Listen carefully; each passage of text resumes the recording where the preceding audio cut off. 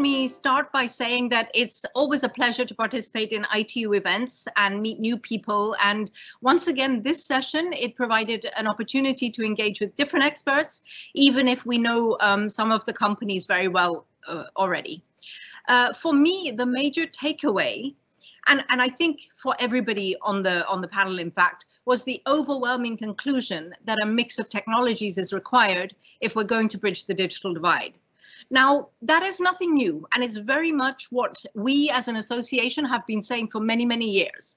But, and this is what surprised me, every time we hear it, it appears as if it's a penny drop moment of realization or a new conclusion that without this discussion, the experts would not have reached. And I think that is something that we should all be surprised by. It is absolutely nothing new that geographies, economies, markets, demographics, they are different in every country. They're different on different continents. There is no one size fits all. So I'm always quite taken aback when I hear sweeping statements like fixed wireless access or 5G has the potential to bridge the digital divide. And in the face of the pandemic and the urgency to connect people, I think it's really time to pragmatically address the real obstacles to bridging the divide. And one of which is precisely the constant need to push back on this kind of binary approach that assumes that there's one technology at the center. And in that context, I found Rakuten's question, Miro Salem, their head of AI, his question was both surprising and refreshing, especially coming from a mobile network operator. He asked, we have to ask ourselves, are we really serious about the problem? He said, you know, we can go to the moon, we're even heading for Mars, but we can't do this. And he highlighted that the core problem is one of economics. And for me, he couldn't be more accurate. It's not about spectrum, it's about having the infrastructure to connect to in the first place. And that comes down to economic viability.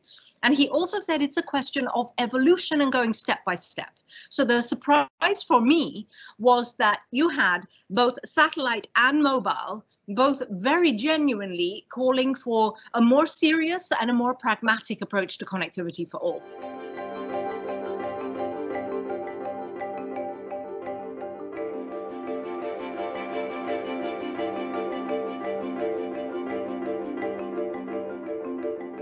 .5G fixed wireless access has the potential to provide fixed access in areas where fiber is not available. And yes, it can connect lots of users like schools, hospitals, people at home at the same time. But when you look at where it is being deployed in reality, then you see that it is in fact only in not spots, but within urban areas. It is difficult to extend it outside of urbanized areas because it requires a connection to the backbone. So to reach into lower density areas, you can't really see it as an alternative, no, but you really should be seeing, we should be seeing the technologies as complementary because we cannot affordably extend fixed wireless access without, for example, satellite backhaul. And why? Well, there, Max, we're back to the question of economics. But there is another relevant consideration here, and that's mobility. There are so many examples of satellite enabling healthcare on the move or mobile banking or mobile hotspots, especially in developing countries. And with fixed wireless access, the clue really is in the name, it's fixed. So you don't have the mobility that we expect from a 4G, 5G connectivity experience. And to that extent, again, it's not an alternative. But I think that the question in itself, Max, potentially pitches one technology against another. And that is something that we really must avoid because, as we said, it's a mix of technologies and hybrid solutions that are going to be the answer to future connectivity needs.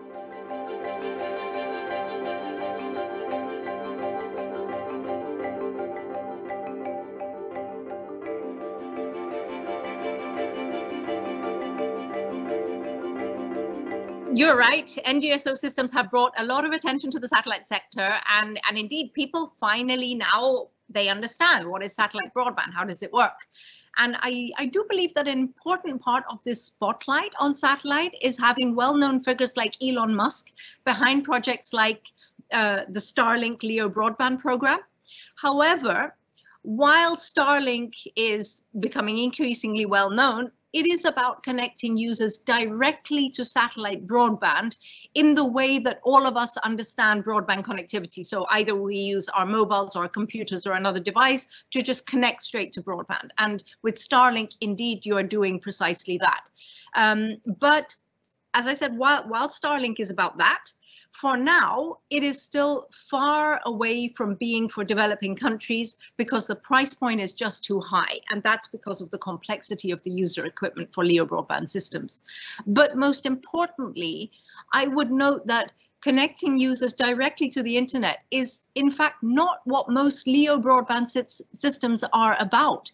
They are mostly about enabling higher capacity, lower latency solutions as part of an integrated satellite terrestrial network to address key market segments that have specific latency requirements, for example. So if we want to talk about satellite broadband connecting users directly in emerging economies, then we really need to look at what's happening today. And there you have great examples based on GSO systems, in fact. For example, in Mexico, where you have, I think it's 1.8 million previously unconnected people using the internet, thanks to satellite powering Wi-Fi hotspots across, I think it's 2,500 sites. Or Kenya, where one of our members has connected 245 schools, and they're providing maths, literacy, and life skills teaching for marginalized girls, again, thanks to satellite-powered Wi-Fi. Sure, satellite has the potential to bridge the digital divide, and that too within a much shorter time frame than any other standalone solution, but it's not going to depend only on NGSO systems. That would be an erroneous assumption. First of all, it will happen based on multiple systems across all orbits, as we see it's happening today.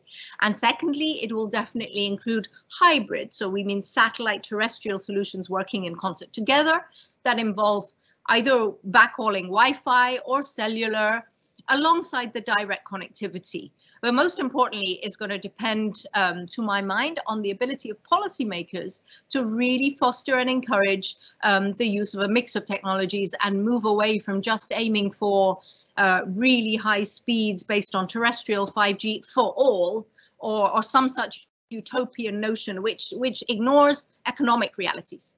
So in the session, we had an MNO highlight precisely this issue, and in the market, we see a variety of terrestrial actors investing in satellite systems as well. So there is definitely an organic movement in this direction, but it's going to take time. Not because of the lack of technology solutions, but because we need time to change mindsets and policy making and put appropriate frameworks in place.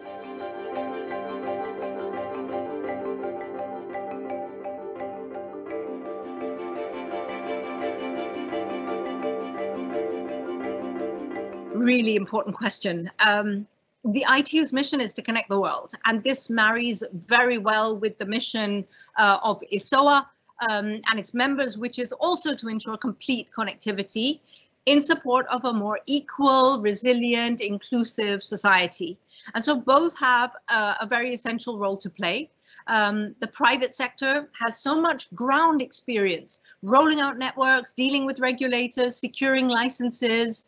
And for satellite, this can be so different from one country to another because of, I think, the level of understanding around the technology, and a technology which is also evolving in leaps and bounds. So we see some governments who are very familiar in how to regulate and license satellite, and they're making really good use of it to connect their people. But we see other countries who have a way to go yet. They are not as aware, they have not used it yet, so they don't know yet how to exploit it. So while the private sector can provide useful benchmarks as to what what works well, what can be done better.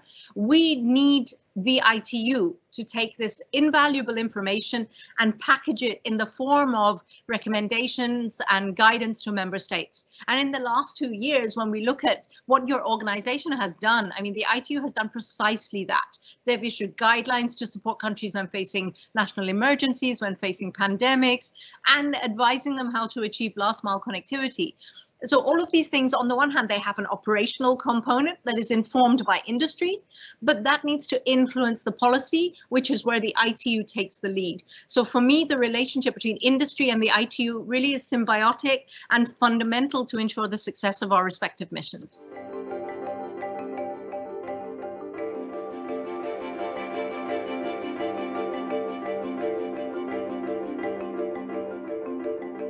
For me, these events provide what I would call a structured networking environment around a topic of common interest.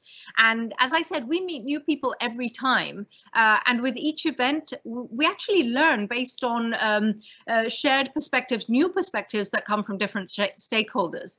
But I think what I would highlight, which is really unique about the ITU, is that it provides a platform which convenes both public and private sectors in a dialogue with each other on an equal footing. And that is something that we have to be so appreciative of.